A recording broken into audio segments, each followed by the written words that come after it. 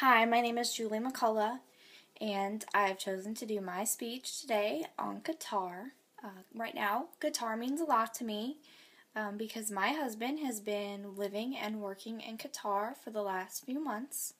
I wanted to learn a lot about it so that I could present it to you in my speech today.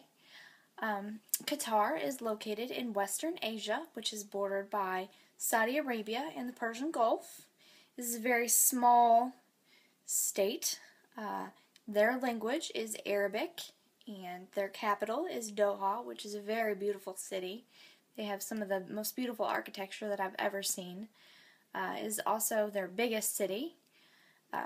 Their government system is an absolute monarchy, meaning that they're ruled by prime minister, a prince, princesses, cool stuff like that, which I always find fun and interesting.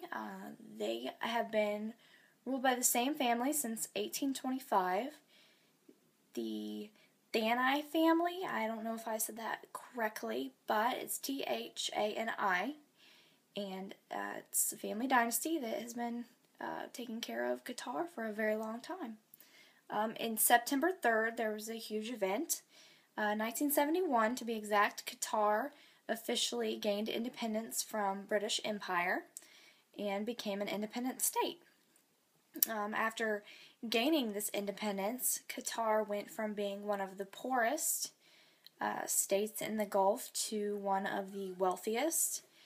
This state is rich in oil and gas, and in 1992, Qatar created military ties with the United States. They now house Al Udeid Air Force Base. That is where my husband is. They have many foreign nationals that come and work there, and civilian workers, and actually their population, Qataris, is less than their foreign workers. And then I have some fun facts that I found pretty interesting. Whenever I've thought about traveling outside of the United States, I worry that I would drive on the wrong side of the road. And so if I ever get to visit Qatar, I have found that they drive on the right side of the road. So I would fit in nicely, and I wouldn't have to worry about which side I'm supposed to be on.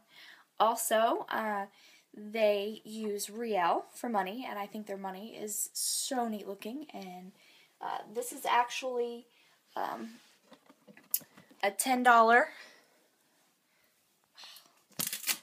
This is actually 10 rial, and it is worth $2.67 in the United States. And this is 1 rial, which is only worth 27 cents in the United States. And I just think that it's different and neat looking. This is an island. I took a picture and printed it off. You can kind of see how the water surrounds most of the country there. There's this really neat building here, and I got a bigger picture of it. And I just think that it's just built so differently than anything I've ever seen before, and I just love it. So then I was also excited to find that they have regular fast food places over there, like what we would have. This is actually a Subway and a Krispy Kreme. And if you don't want to learn to speak Arabic, be happy to know that most all of their signs are in English and Arabic. And that is about all that I was able to find out, but I think that it would be a beautiful country, very interesting to go and see it, and I can't wait for my husband to get home, and I hope he is proud of me for doing this about Qatar. Thank you.